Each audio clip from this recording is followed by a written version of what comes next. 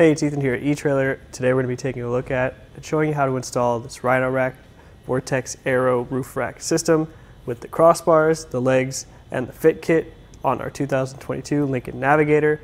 We'll get into a little bit more about how it all works in just a second, but you might want to use a roof rack like this in the event that you want to get some accessories on there, like skis and snowboard carriers or kayak carriers, or if you want a little bit more storage, you can put roof boxes and baskets on there as well. So let's check it out. The roof rack system will fit into your Navigator's raised rails on these fixed mounting points. This front crossbar is always going to be in the front, and it does block a little bit of this moonroof. That's pretty much going to be inevitable, but there's a ton of space still available. It might get covered up as you put longer accessories on there. The back crossbar can be mounted in the middle here, which we found is a pretty universal spread, coming in at about 28 or 29 inches or so. Or it can be mounted further back in the event that you have some longer accessories or some larger items that you're trying to transport, like some boxes or some lumber, whatever have you. The crossbars on our roof rack system are made of an anodized aluminum, so they're lightweight. If you take the end caps off, you can see they have this H-bar construction, which gives it some of that structural integrity as well. So they are lightweight, but they still are able to support up to 165 pounds, keeping in mind that the roof has a rating of its own, so make sure you check your owner's manual and make sure that it's good to go and that you can get 165 pounds on there. As you look at the top of the crossbars here, you can see that these are the vortex strips that are mentioned in the name. So you will get the strip out. Originally it'll just be one strip. You'll have to trim it up according to your needs, but once you do, it'll cut down on some of that wind noise and it'll hold some of your T-track accessories in place. So if I remove that end cap again, you can see that T-channel, which is where your accessories will store, slide in and out. As I replace this end cap, you can see that there is a lock on the end. It's just plastic for now that you'll turn with this universal plastic key, but you can upgrade those to metal locking cores if you want a little bit more security. As we look at the top of our crossbars here, you can see that these are where the vortex strips lay in your T-track. So if you want to cut down on that wind noise while you're driving, this is where you'll trim that up and put it into place. If I take the end cap off, you can take a closer look at that T-track, which is useful for a lot of accessories. They'll have parts that just slide in and mount to that. The strip on top as well will give some padding to your clamp accessories if you want those too.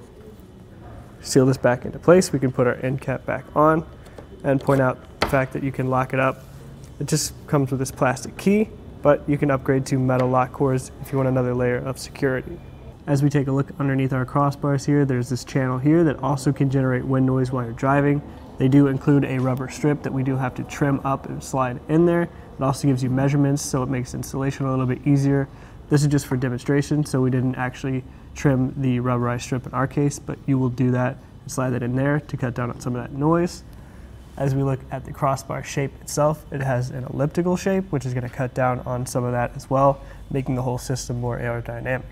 One thing to note about a roof rack system is that it's going to add a little bit of height to an already pretty tall vehicle. So I'll get a measurement from the top of the rails to the top of the system to give you an idea of how much height you're going to add. In the case of these crossbars, it's about 2 3/4 inches from the rail to the top. If you want to know how much room you'll have from the bottom, where you're actually making contact with the roof and the bottom of the crossbars, to give you an idea, that's 3.5 inches, so that's how much room you're going to have for those accessories with your clamps.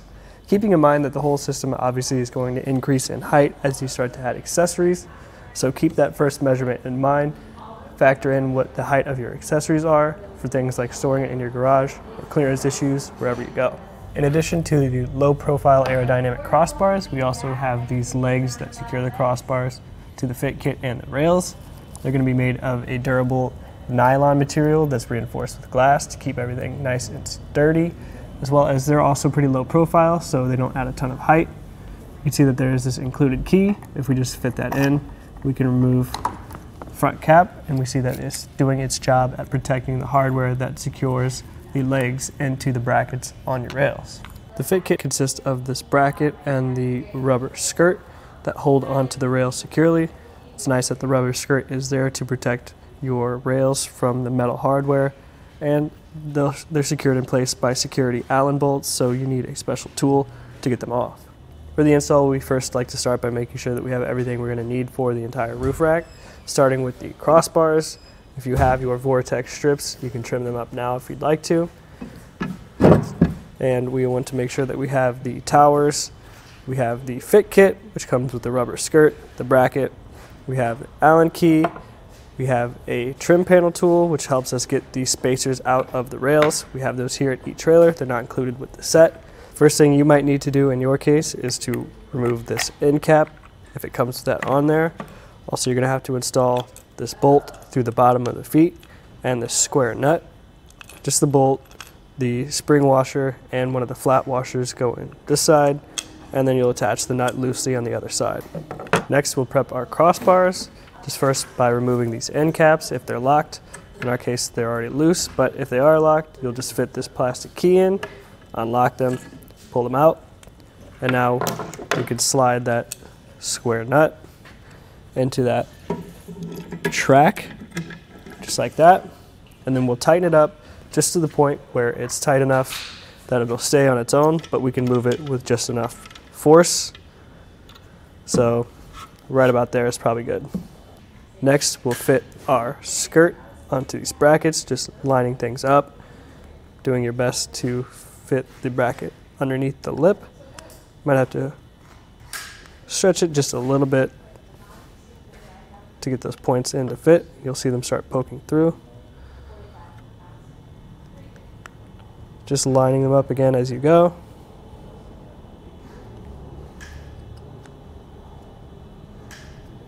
I'll try to get the sides first.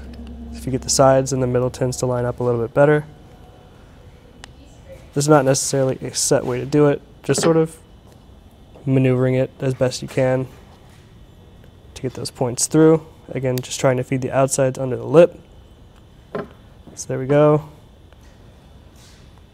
And you'll see all those points coming through. We're up on the roof now for our next step, which involves using this trim panel tool that I talked about earlier to fit under these rubber fasteners. You'll see that there are a couple different options for you to fit into your rails. We're just going to pick the middle one because we found that's about the right distance for our accessories. We'll just fit the panel tool under the fasteners and lever them out. I'll say I tried this with a flathead screwdriver earlier as the first method, and this panel tool is way easier. So we got them out on this side. We'll repeat the process from the other side. Now that we have those rubber fasteners out of the way, we can get our brackets installed. We first have to start by finding one of these cap screws. We'll put a spring washer on first, and then a smaller flat washer on second. And then we'll put the bracket up, facing out, just like this. Line it up, and we'll hand thread one of these cap screws just until it starts to thread enough that it'll stay in place. Then we'll grab the other one, repeat the process. The cap screws are hand threadable to a pretty good point, so we'll do as much as we can before we use the provided Allen tool to finish tightening things down.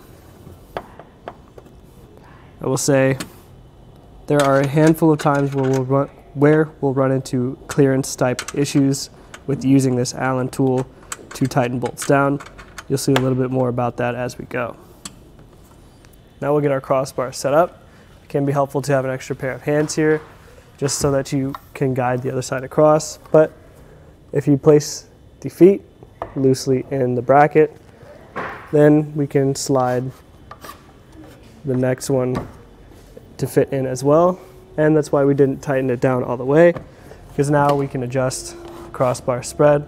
We'll come back and measure that in just a second. Now we'll be fitting these hex bolts into where the feet meet the brackets. So we'll start with one of those spring washers again, and we place one of the larger washers on. The ratcheting wrench is helpful just because of how little clearance we have in here, but you could do it with a normal wrench if you wanted to. It's just gonna take a little bit longer. So we've got it hand tightened as far as we can, and now we tighten it the rest of the way with that wrench. We repeated the process on the other side with this hex nut, just getting it in place. Now we'll measure the overhang to make sure we have the same distance on either side. So in our case, we measure basically just from the inside of the end cap. And you just want to make sure that you have the same on both sides, and then we can use our Allen key to tighten up that square nut on the bottom of our towers. Now you'll see why we had those bolts at the bottom of our feet pretty much fully turned. Because as I try to get this Allen key under here, You not only have to find where the bolt is, but you have to have enough clearance to actually turn the key at the same time. So definitely prone to not only being difficult to find, but also potentially scratching up your roof. And the front side, we have our sun or moon roof in the way as well. So as you can see, I'm actively having a tough time finding where this bolt lines up, and even a tougher time turning it. So having to do this fully on either side, it's definitely a bit of a struggle.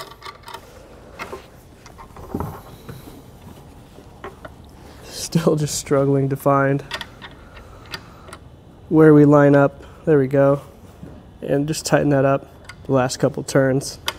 It's just really a matter of having the patience to find where the key lines up with the bolt, because you will have to basically just turn it one slow rotation at a time. This one's tightened up. We'll repeat the process for the other side. Once we have both of the towers tightened to our crossbars, we'll finish things up by first replacing these plastic end caps at the end of our crossbars, as well as the lock to secure them in place. Then we'll get the locking covers for the towers in place as well, and lock those up with the provided key. And we'll repeat the process for your front crossbars, and then you're ready to get some accessories on your roof. This was just a look at that Rhino Rack Vortex Aero Roof Rack system and how it fits on our 2022 Lincoln Navigator.